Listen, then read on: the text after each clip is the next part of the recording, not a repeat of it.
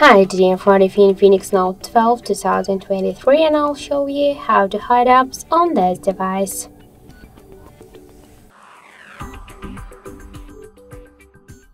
So first open the settings and then enter in the search bar the hide apps.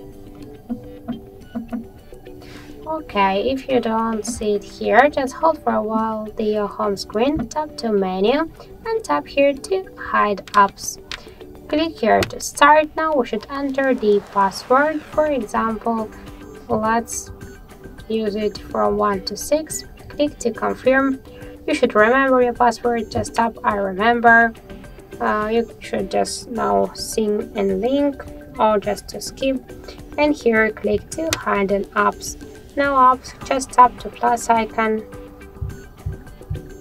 For example, select the application, tap to confirm. By the same way, you could add here more applications. To unhide them, click to this three dots, select, for example, one from the application, tap to export, unhide, tap to export, and that's it.